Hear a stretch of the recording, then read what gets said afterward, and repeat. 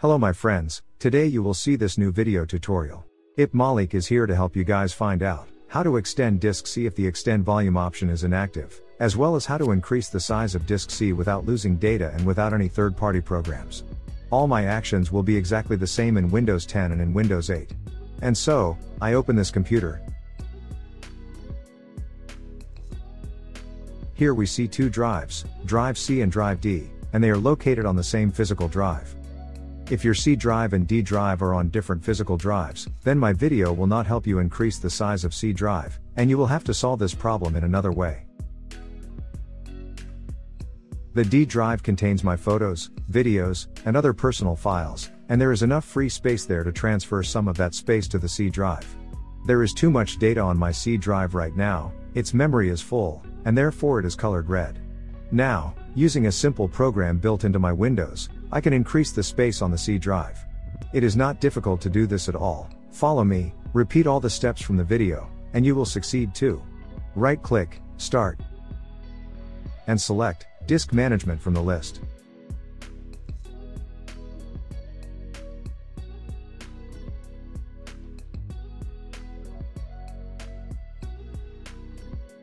In the program window, we see drive C. I right-click on the disk, and in this list we see that the extend volume line is dim gray, that is, the extend volume parameter is currently inactive. Next, I can attach the entire D drive to the C drive, but in the process of these actions, all my data on the D drive will be completely deleted, and this is in no way acceptable to me. To avoid data loss, you need to shrink the D drive and then transfer some of the freed space to the C drive. To do this, right-click on drive D, and select Shrink Volume. In this window we see total volume size before compression, space available for compression, and in this tab, we can enter the required size of the compressible space. All values in this window are in megabytes.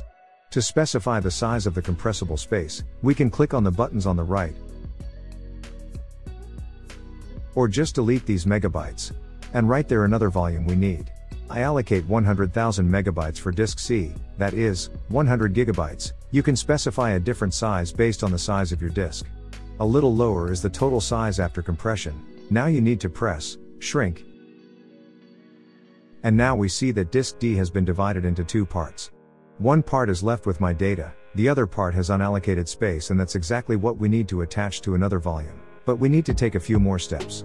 According to the rules of interaction between volumes, we will not be able to attach the unallocated area to drive C if there is another volume between them. To perform this operation, the unallocated area must be on the right and adjacent to the main one, as we see it on the D drive, and now I will show you how simply we can solve this problem. I right-click on the unallocated partition, and select New Simple Volume. I click Next. This window shows the size of this volume. I will not change it. Next. Here you need to assign a drive letter. I assign the letter E. Next. I leave the formatting settings unchanged, and click Next. If you want to change anything, click Back. I click Finish. And we have created a new volume. Now we need to transfer all the necessary personal files from drive D to drive E. And after that make the D drive an unallocated area. Thus, we can attach the free space of drive D to drive C. And so, I open this computer.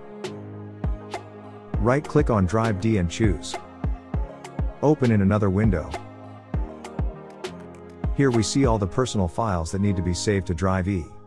I double-click on the E drive, and just drag and drop all the files from the D drive to the E drive.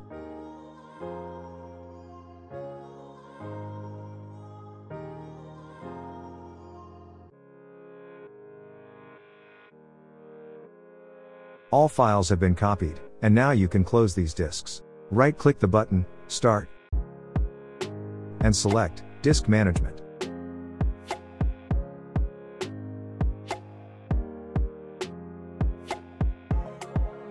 Now I right-click the disk, D, and choose Delete Volume. The system offers to resave all data, since after deleting the volume, all data on the disk will be deleted. I have already transferred my data to another drive. I hope you did all this, and I click yes.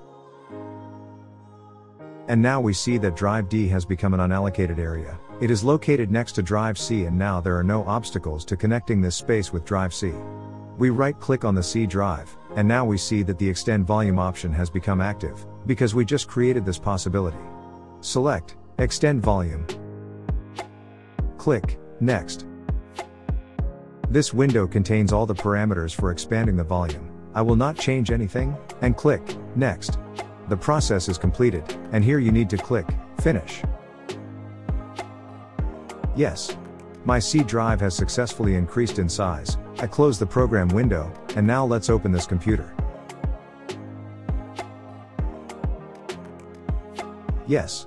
The red color on the C drive is no more and its size has increased noticeably. I hope that everything went well for you too. This concludes my video tutorial, and I hope what I just said could help you, and if you found it useful, please share my video with someone. Thank you very much for watching my video. Good luck.